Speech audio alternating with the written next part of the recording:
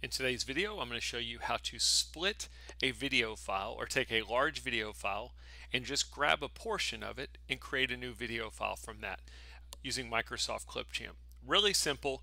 I'm in Microsoft Clipchamp right now. Now we don't have anything added to our project. All I'm going to do is I'm going to do import media. We need to go find a video file to play with, and I'm just going to choose a video file here.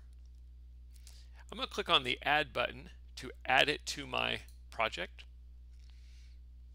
Now let's look at the video that we grabbed.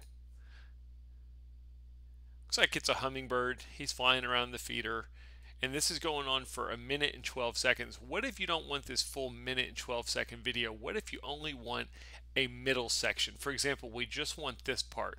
What you're going to do is you're going to find the part that you want to start with. So let's say we want to start right about where that hummingbird was coming in.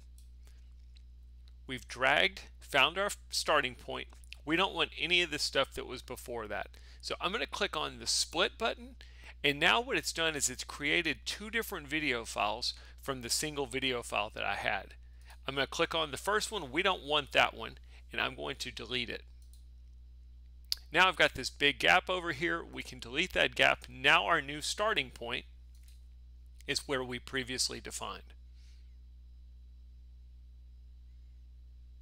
Let's say we just want this portion. When the hummingbird leaves, we want to stop it, and that's the video clip we want.